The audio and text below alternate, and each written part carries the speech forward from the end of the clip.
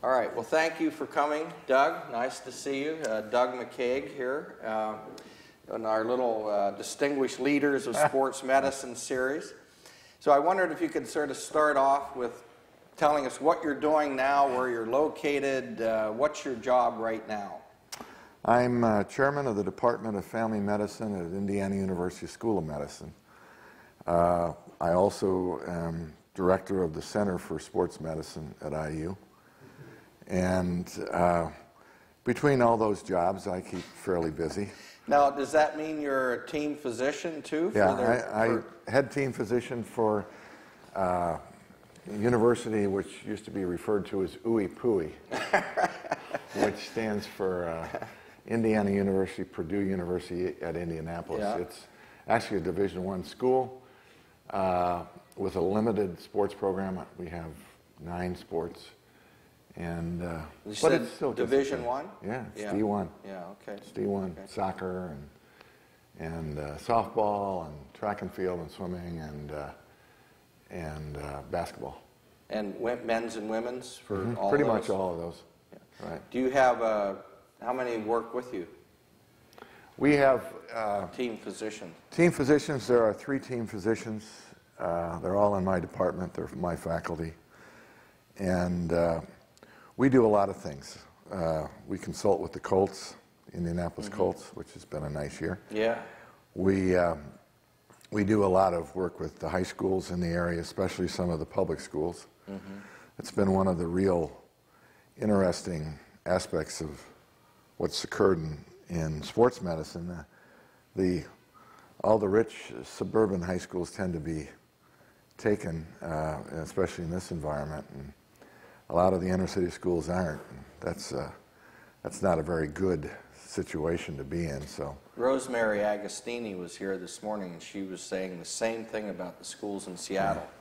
She was trying to work with them because they were sort of being ignored. We have an obligation. Yeah, we have an obligation. So well, now you're in family medicine, and your team physicians are in family medicine. At Washington, we have a different model. They're in orthopedics and sports medicine. Right. What's it like in the rest of the country? Are they the 2 major models for this, or is it very? That's a good. There's lots of models. Yeah. You know, it's one of those. If you've seen one sports medicine program, you've seen one sports medicine program. Okay. I think the difference, the change in the last 30 years or so has been that prior to sports medicine being as popular as it is right now, it was very difficult to get anybody to cover any high school, and in a lot of situations to cover colleges. There wasn't enough money in it, I guess. There was a lot of time involved. Yeah. And so what colleges would resort to doing many times is their team physician would end up being the head of the student health service, who would see athletes over in the student health service. Which is what Warren Howell was just explaining at his small college. And it's not, and we sort of came in, I just happened to be in the right place at the right time, and came in and sort of revolutionized the way most big-time colleges, of course this was at Michigan State, but most big-time colleges cover things. And that coverage has now gone, as you've already accurately portrayed, into sort of 2 situations. There's always been an uneasy alliance between the orthopedic surgeon, whom I think most feel has sports medicine in his purview because of his training in musculoskeletal medicine, and primary care, where one has to look at not only the 50% of the injuries that are musculoskeletal related, but the other 50% that aren't, and all the illnesses that come about as a result of that. We've, in 25, 30 years, it's been an interesting transition, and I've met a lot of really wonderful orthopedic surgeons who really wanted to and needed to learn to be better prepared to be team physicians. And of course, my own colleagues in primary care and in family medicine have just done outstanding work in the area of musculoskeletal medicine. So. Before we go into the past a little more, Yeah. You just have a new book. Yes. Yes. Tell me a little bit about the background of that. And, Okay. It's Well, a that's very what exciting thing. It goes into the past too a little bit. Okay, good. The in the mid '80s, we began to realize as we began fellowship programs that we didn't really have a curriculum, if you will, for primary care sports medicine. And so at Michigan State, I think we can accurately take the credit for developing the curriculum for primary care sports medicine that then got adopted by other programs, et cetera. And out of that curriculum came the sense that we needed to sort of write this down, because there was nothing. There literally was nothing in the marketplace at all. This is the early 80s? This is the mid-'80s. Mid-'80s. Mid-'80s. And so we decided to, my colleague and I, Dave Howe at Michigan State, decided we were going to write this book. So we started in the mid-'80s, and it took us 11 years to get the thing done. But we wrote the whole thing. We didn't edit it. So this is the second edition? No, the first edition. Okay. There was a first edition of this book that we're going to talk about in a minute. Okay. And the first edition had a hard time getting any publishers interested. We finally got one. It was Brown and Benchmark, and about 4 weeks after the first printing of the 5,000 copies of the book that we had, they got sold and went out of business. Wow. But all the books got sold, but they wouldn't print. They wouldn't do a second printing, even though the books. Even though it sold 5,000. Yeah, it went like that. That's strange. So it was always my hope that we would get to a point where we could have a second edition. Yeah. And things have changed so much. ACSM and Mark Robertson helped tremendously. Of course, there's a lot more books out on the market now, but ACSM really came to the table and really said, you know, we think that the idea of a primary care sports medicine textbooks, sort of with ACM's brand on it, will go a long way, and I would agree. Yeah. Even though the market is crowded with a lot of books, I think the international appeal of the organization and what it has.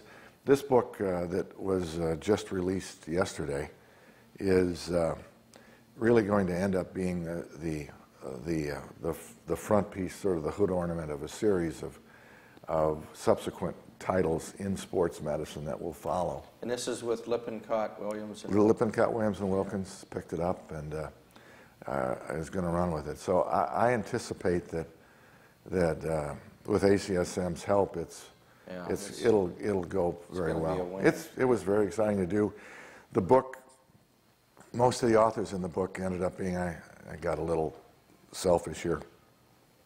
We did make it an edited work, and most of the authors ended up being my former fellows, which was nice because we got everybody together. Yeah, I haven't gotten to see it yet, so there's it's a pretty book. There's sections by different people. Oh yeah. Okay. Right, and it runs through, literally it reestablishes the curriculum in what is not just primary care sports medicine, but what is sports medicine. Yeah. The original text was used as the basis for the CAQ exam. Which is? The Certificate of Added Qualification, which is the specialty exam that began in about '94, and subsequent most physicians that are in primary care and in sports medicine have taken. And it's a quality assurance exam, and it's something that's recognized in medicine as being sort of a subspecialty board. So, and sports medicine is one of them, and this text is what they use for This is what they've used to outline the test, so therefore it as the foreword reflects in it, it is a textbook that upon which most of the curriculum now in sports medicine is based. So I'm very proud of that. Yeah, that's a fantastic accomplishment. Oh yeah. So let's drop back farther now. Undergrad school, were you an athlete? Yeah, I was. I'm one of those people. Yeah, that chair has been filled with them already this morning.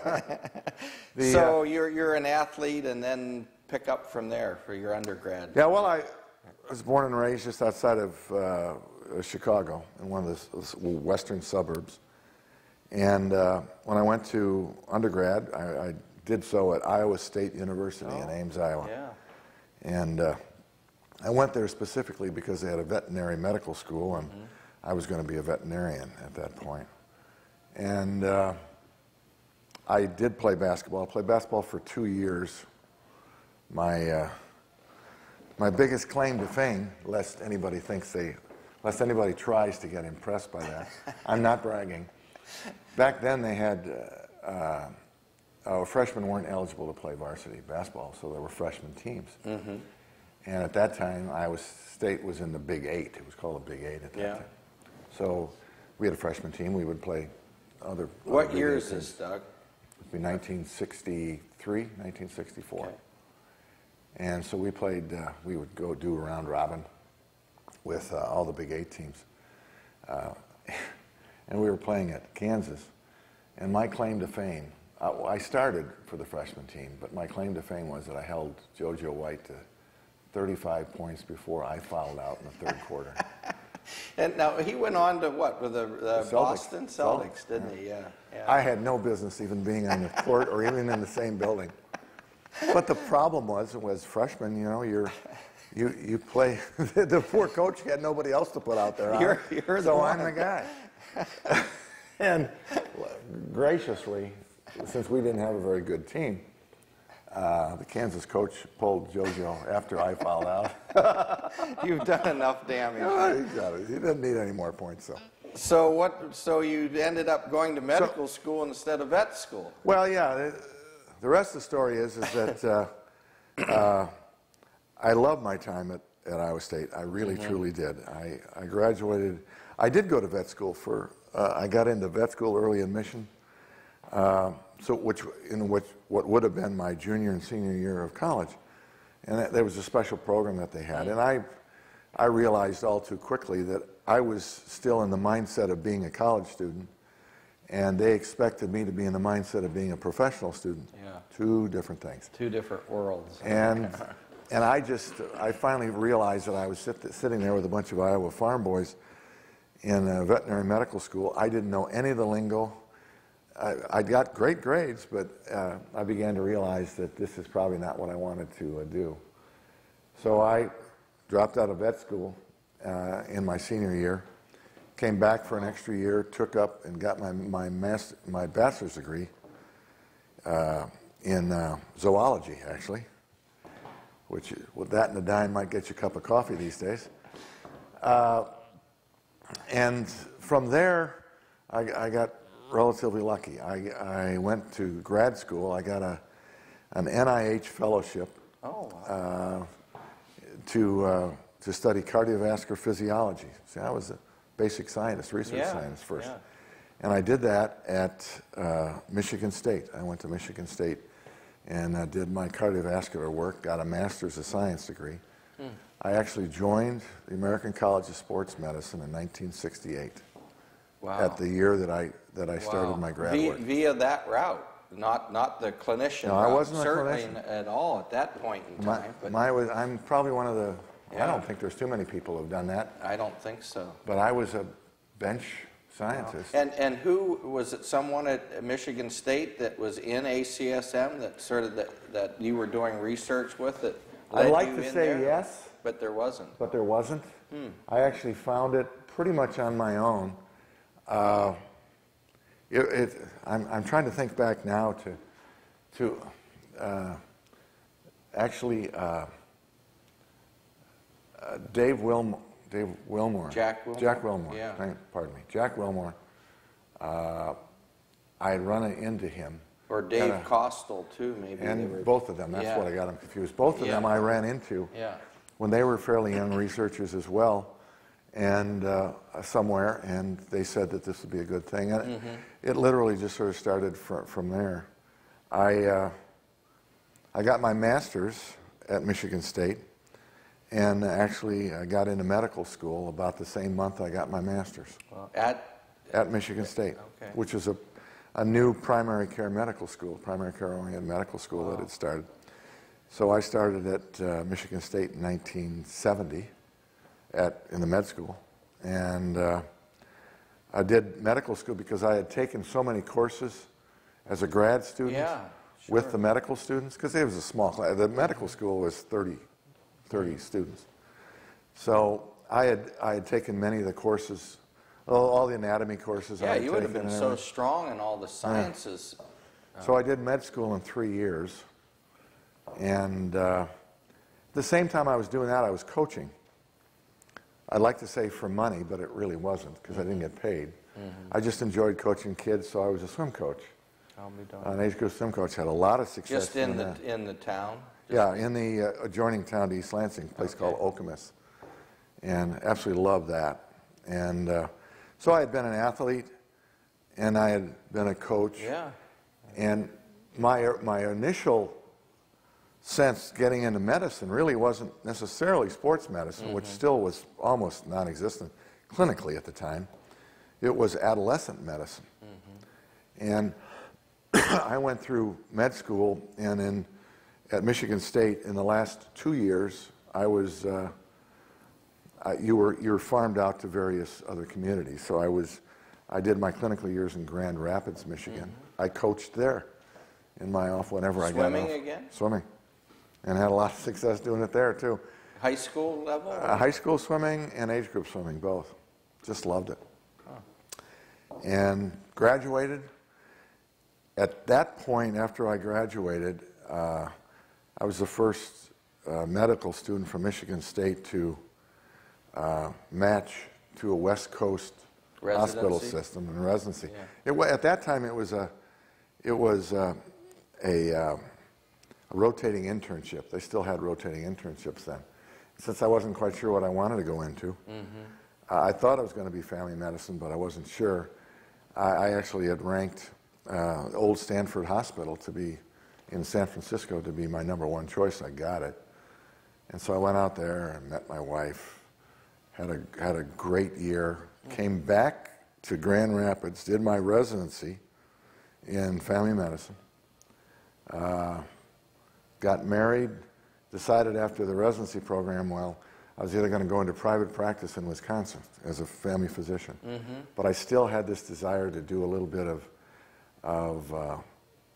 adolescent medicine and sort of tie that in with sports medicine if I could, because I had that interest. To make a long story short, I did a fellowship at Michigan, came back, did a fellowship at Michigan State in 2 things, in family medicine and in adolescent medicine. And it was during that year that I met my colleague Dave Howe, and the 2 of us had this interest in sports medicine. And you have to appreciate at the time, there was nothing. There was nothing in clinical sports medicine.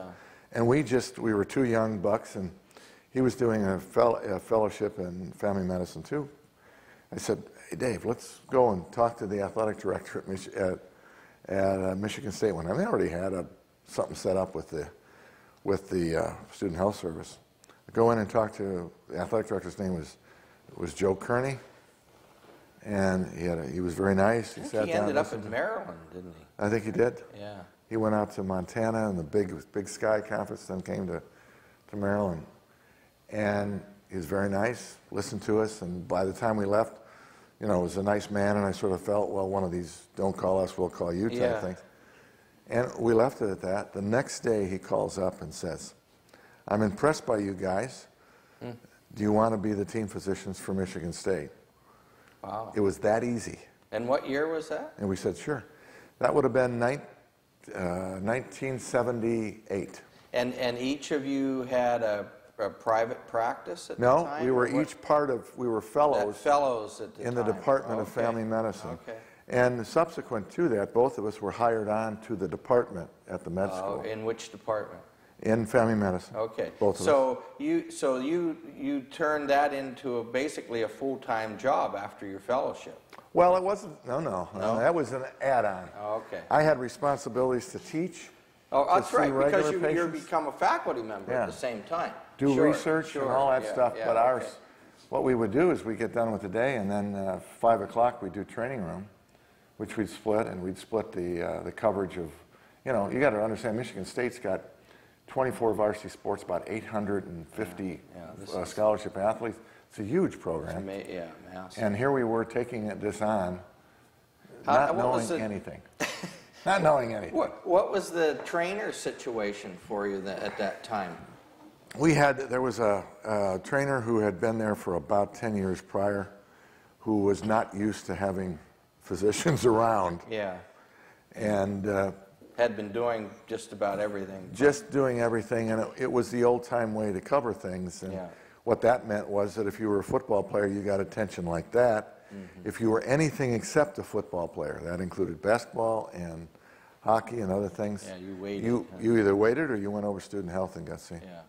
So there was no organizational component to it. We put that in. We used it as a platform to put together our thoughts on it.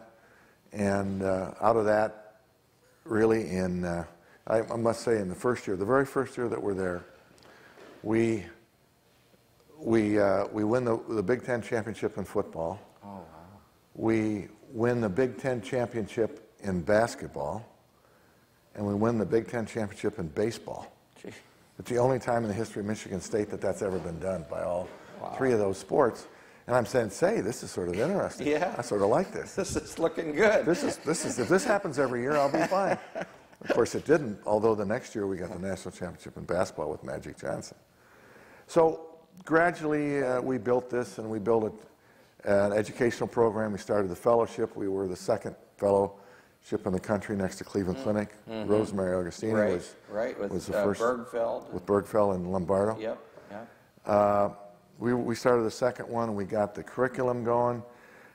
We began to realize who in the country was interested in this, and there came to a point where there was a group, which my discipline, the American Academy of Family Practice, which was not necessarily conducive or welcoming to the idea of sports medicine. There were 5 individuals that were all family physicians, and went to them and tried to push them into really acknowledging what was being done. And that included Jim Puffer, John Lombardo, Lee Rice, and Dave and myself. Steve Rice? No, Lee Rice. I don't know. He's the only one of the group I don't know. Lee is a DO in San Diego. Okay. So. And what was the reception? Well, we were called the Gang of 5. That's what the reception was. You can figure that out. Yeah. It was not terribly pleasant, and they basically said that you guys are too young to be telling us what to do. See ya. And when would have that been? It would have been in the about 1990, 89. At that point, the 5 of us went to the American Board of Family Medicine, which is the accrediting body. Yeah. They welcomed us with open arms, and it was through the American Board that the CAQ, the certifying movement, got going, and it was able to incorporate emergency medicine, pediatrics, internal medicine, as well as ourselves. And so anybody who was able to do a fellowship, and it could be incorporated into that, in that collective net. And that's what sort of started things going. Did you stay involved with ACSM through this whole time? Yep. There were times it waxed and waned. Yeah. There were times in the late 1980s and early 90s when we did a lot of work. I did a lot of work with Med Ed at that time.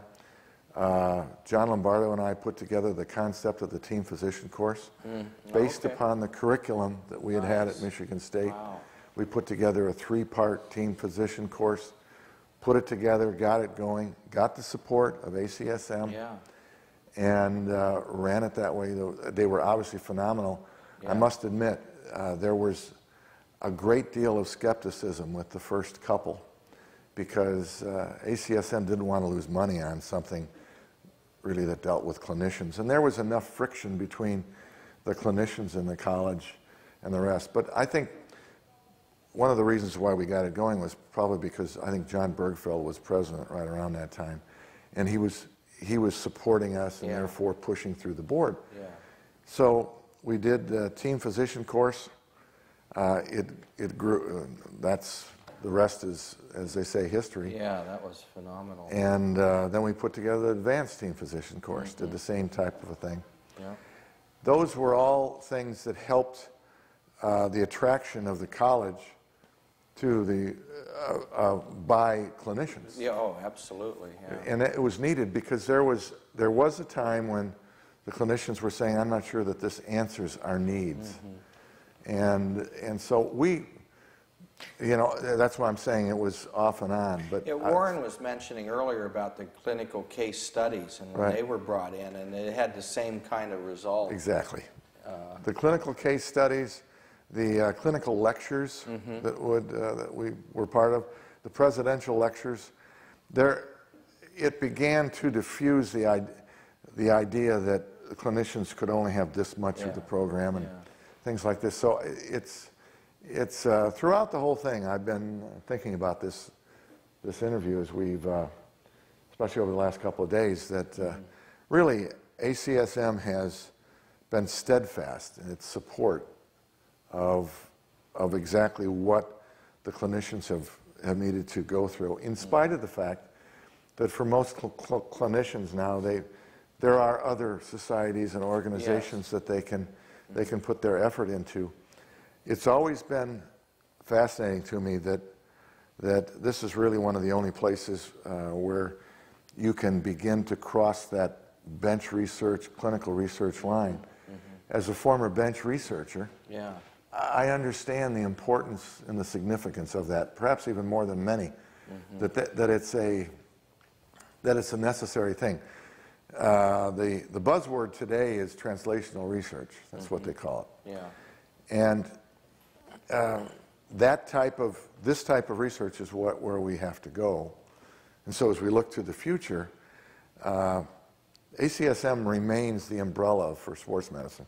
In spite of all the other organizations, it still remains that umbrella, and the translational portion of it is incredibly important. That's why last year we went to Washington and politicked for the idea of physical medicine, exercise medicine, and the importance. It's because as a clinician, that's the key to the health of my patients. Absolutely. So I've come full circle. Yeah. All the way from the bench. We've got, what, a couple minutes maybe at most. Did you go from Michigan to Indiana? No. Or was there something in No, between? there was something in between. The something in between was University of Pittsburgh. Okay. And I was lured there in 1995. Actually, I was planning on taking a sabbatical, and I had a sabbatical awarded to me at Michigan State. And I did the sabbatical. The sabbatical was 6 months with John Sutton in Australia, which I took my family over, and it was just wonderful. Fun. He was such a great guy. And when I came back, I ended up being lured away from Michigan State by University of Pittsburgh. I received the Art Rooney Endowed Chair of Sports Medicine at Pittsburgh.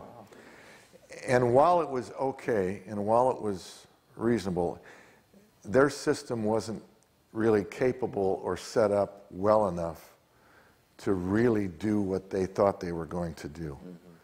And so it was an interesting educational time for me, but it was also very frustrating. And there are some systems that are just sort of set up to be able to accept what you want to do and how to do it, and there are some that aren't. And this certainly wasn't. They thought they were, but they weren't. So you didn't stay there long? Stayed there 4 years, and got a lot done in the 4 years. And then the opportunity opened up at Indiana, where I've been for the last 8. Did you come in as chair there then? Or? I did.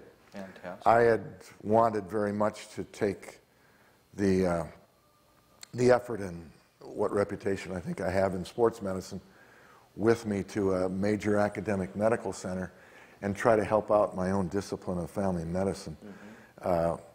Because so often in AMCs, you don't have the